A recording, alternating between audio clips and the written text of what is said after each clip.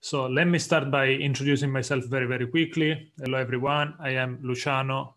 I'm sure you can already guess that I am Italian from my accent. I currently work as a senior architect for a company called Fortiorem, and I live in Dublin. I have been big into higher level languages before starting to do any Rust. I think JavaScript and Node.js are my favorite languages or tools to use for most of my daily job. And I've been the author of this book called Node.js Design Patterns. You can find me online. I'm very active on Twitter, but you can also connect with me either on my blog or on GitHub. Very quickly, the company I work for, called Fortiorem, is a business-focused service company, especially focused on AWS and serverless. I left there a bunch of links if you're curious to find out more, but feel free to ask me later if you have any question. So let's get started. What is a JSON Web Token? So a JSON Web Token, it's a string that looks more or less like this. It's a little bit of gibberish if you're seeing this for the first time, but I'm going to try to actually explore a little bit more in detail what actually means, what's inside a JSON Web Token. So you can see that there are two dots, which basically means that there are three parts in this string. And these three parts, you can identify them as header, which is basically the first part before the first dot. And it's interesting because you might have already realized that this looks like base64, right? And it is actually a variation of base64. It's called base64 URL, which is essentially base64 slightly modified to be URL compatible. So the slashes have been removed and replaced with characters that you can safely put into a URL. So if you try to decode this first bit before the first dot, you will see that you will get a JSON, and this JSON is going to look like this. Essentially, it's an object that contains keys and values, and these keys and values are defining the specifics of this JSON Web Token. So the kind of algorithm that has been used for the signature, and also we have this TYP that says this is a JWT type of token. So nothing particularly interesting here. This is just a header where you can find some metadata about the specifics of this token. Then this is probably the most interesting bit. This is what is generally called the payload or the body. And this is the second part of a token. And again, this is encoded using base64 URL. And inside you will find an object encoded in JSON. Now here you can generally put whatever you want. Here I just put hello Rust Dublin, but this is essentially the place where the kind of information that you want to transfer using this kind of tokens will live. And the last bit of the token is what is called the signature, and it's just a cryptographic signature of all the things that we discussed before. And essentially this signature is what is gonna give you the trust that actually that token is something you can rely on. You generally will have different ways to validate the key based on the type of algorithm that has been used to produce that signature. And the idea is that once you see a token, you can look at the signature and say, okay, this token is actually authentic. It hasn't been forged. So this is actually very important when you are using JWT. For the sake of this talk, it's not particularly important. So if you want to go into more depth, I advise you to look at this. But for now, I'm just going to kind of gloss over and pretend we don't even have a signature because it's not important for my specific application. So the point is that these kind of tokens, JSON Web Tokens, are generally used to transfer claims, which it's a fancy way of saying there is a string that means something, for instance, an ID for an authentication session, and you want to transfer that information across different systems. JWT is one way that you can do that. And security is generally one of the main applications for JSON Web Tokens. So to me, it's kind of interesting to see tokens around the web. And if you start to look into your cookies on Twitter, on all sorts of websites, you're probably going to start to notice that there is a lot of usage for JSON Web Tokens. So I started to be more and more curious of, okay, let's see what actually companies and people put into this kind of JSON Web Tokens. And I started to find out that there is often a lot of interesting and even sensible information. So you can find emails, you can find DNS, you can find IP addresses, you can find all sorts of things that sometimes can even disclose some sensitive information about how the infrastructure behind that specific service is built. So from there, I started to have this idea of, okay, every time I find a JSON Web Token, I can copy paste it to a website, like for instance, jwt.io, and I can see what's inside of it. But it would be much nicer if you just had like a command line utility that you can use. And yeah, you can maybe even write scripts and have interesting ways to actually explore the content of a JSON Web Token. And this is how the idea of building this tool called jwtinfo came about. And it's written in Rust, of course, and you can just install it by running cargo install jwtinfo. So now I'm going to give you a super quick demo, and I'm going to essentially show you how we can use this tool to look inside this specific token. Now, just a little bit of a spoiler, this token is coming from an example of OpenID Connect. And OpenID Connect, if you don't know it, is essentially an extension of OAuth 2, and it's a protocol you can use, for instance, if you're building a website and you want to allow people to connect to your application using Facebook, GitHub, or other authentication providers. So it is interesting because you can already see that, okay, we are dealing with authentication, so probably in this token, I'm going to find something interesting about the current user. So now let me switch to my terminal.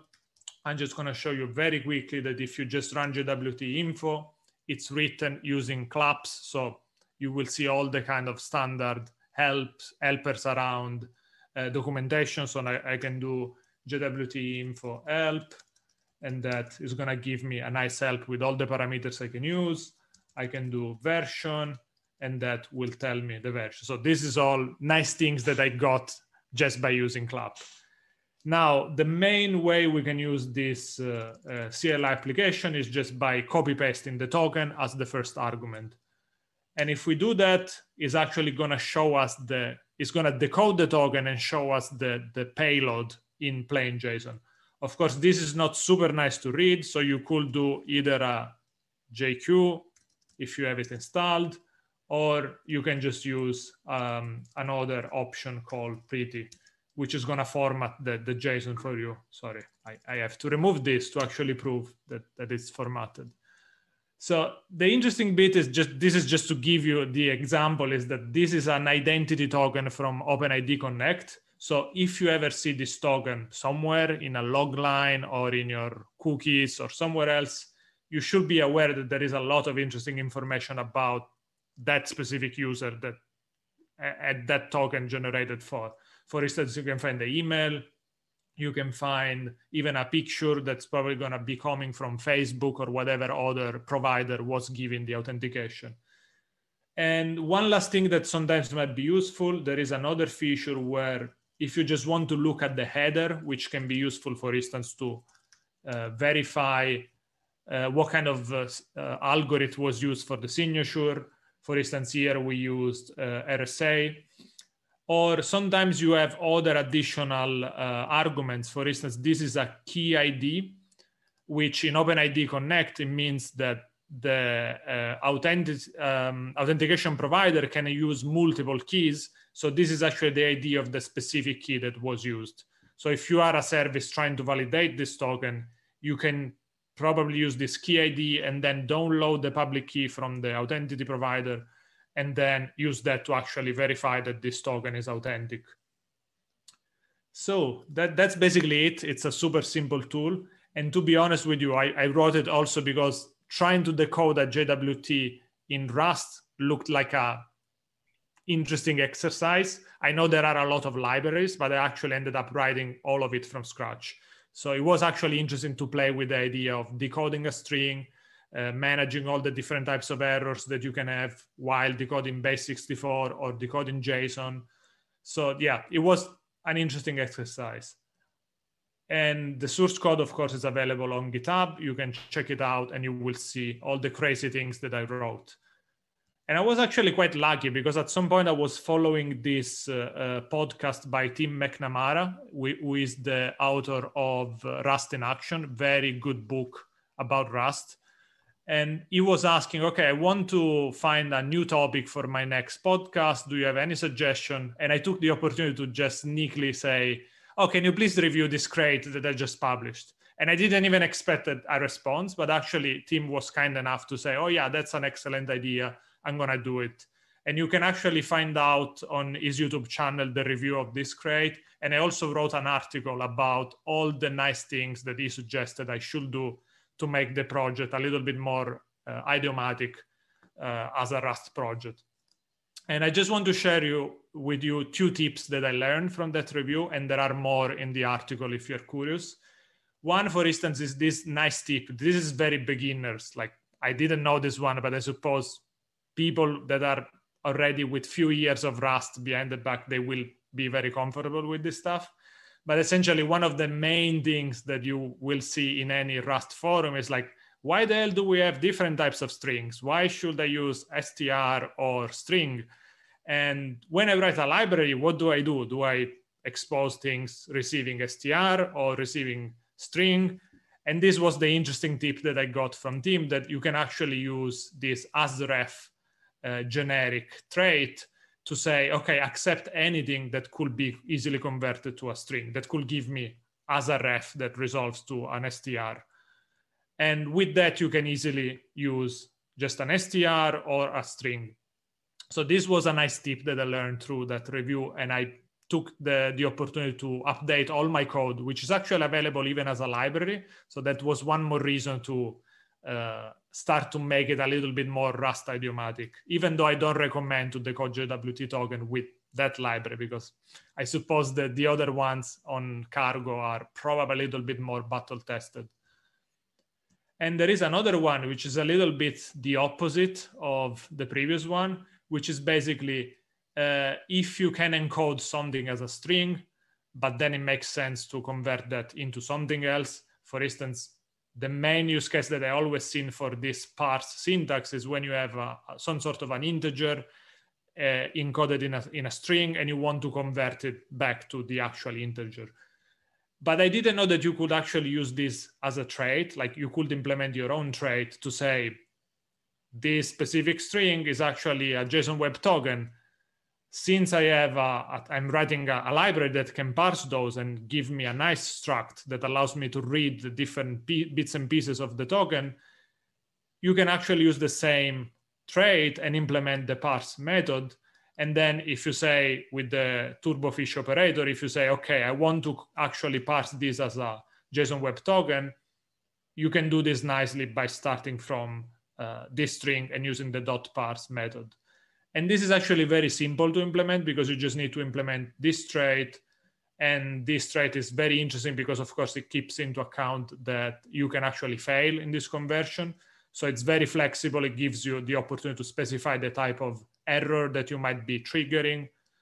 And and essentially this way you can make, if you are writing libraries where you need to deserialize from strings, this can be a nice way to make your code a little bit more idiomatic. So that's basically it. That's all I have to share for today. I don't know if we have any time for questions, but thank you very much for listening. Thanks, Luciano.